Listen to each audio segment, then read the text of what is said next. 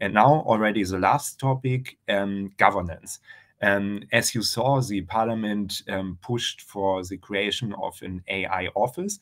And there again, similar to topic number 1 and 2, we have a parliament that wants really to learn from the mistakes with the GDPR, from situations like with the Irish DPA that maybe is not enforcing all the cases like they should do, and also other cross-border cases where, let's say, the cooperation between national DPAs is not perfectly working.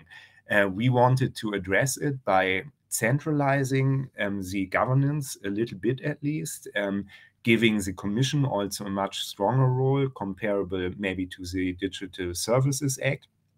And again, have also this AI office in a coordination role, supporting role, and so on. Again, while maybe the council do understand where we are coming from and would support certain parts, other parts for them are a no-go, because they would mean that they would need to give up a lot of national sovereignty competences to an European level, which of course is something the council never likes to do very much. So also there, it's really, depending on the details.